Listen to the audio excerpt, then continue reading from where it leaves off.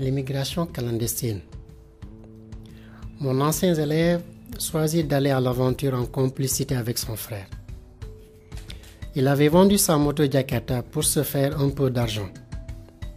Il a quitté le Sénégal en passant par le Mali pour se rendre en Libye. Au Mali, il a acheté un billet de voiture pour Alaves. Arrivé là-bas, ils sont faits prisonniers pendant 5 mois. Il ne mangeait qu'une seule fois dans la journée.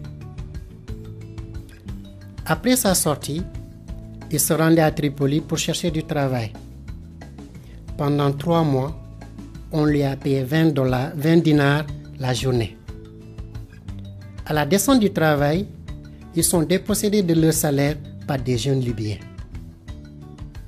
Par la suite, il a décidé de traverser la mer pour se rendre en Italie.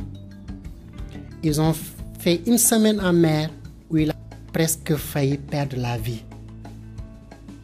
Au 7e jour, ils ont été retrouvés par les gardes maritimes et puis amenés dans un camp, traités et pris en charge.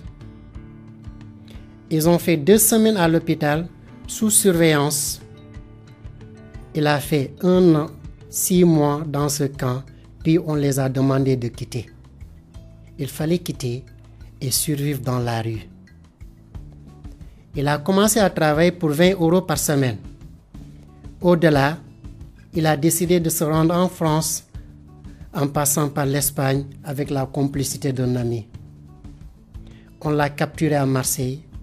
Il est fait prisonnier pendant 1 mois, 15 jours. De là-bas, il est rapatrié au Sénégal.